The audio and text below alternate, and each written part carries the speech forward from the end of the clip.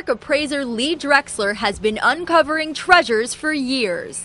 These are Chinese 19th century altar sticks.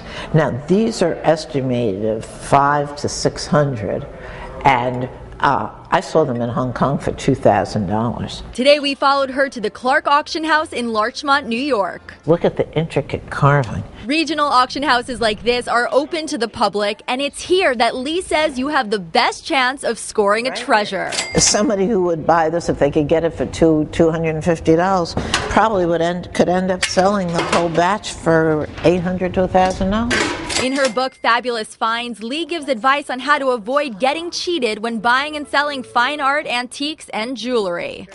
Lee's top tips: never sell to an appraiser, and know what something is worth before you sell it. People could get a very good idea of what their gold and silver is worth at home. Lee says investing in a few simple tools can give you a pretty close estimate. First, silver.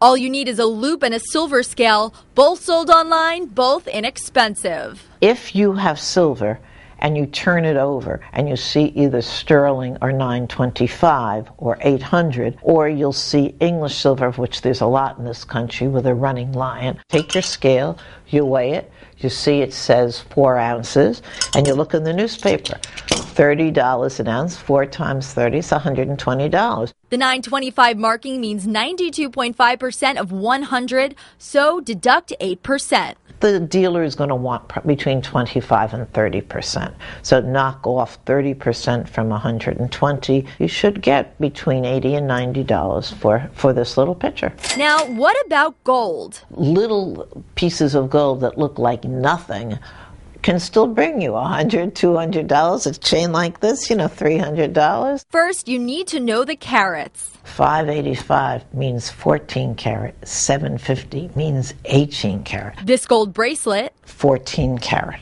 So many people are cheated selling their gold. They need to know how much their gold weighs. Again, you need a special scale. Every ounce of gold is made up of 20 pennyweights. So if we weigh this bracelet and we see that it's 10 pennyweights, we divide that 20 into the price of gold. And this weighs 10 pennyweights because it's 14 carat. You have to deduct 40%. Subtract the cost of melting it down. Lee says no more than 30%. Value of this gold bracelet, about $300. Now, if you're not sure whether something is gold, Lee's advice: buy a tester. You put it right where the cutting is, and if it fizzes, then it's not gold. It's not fizzing at all. It's gold.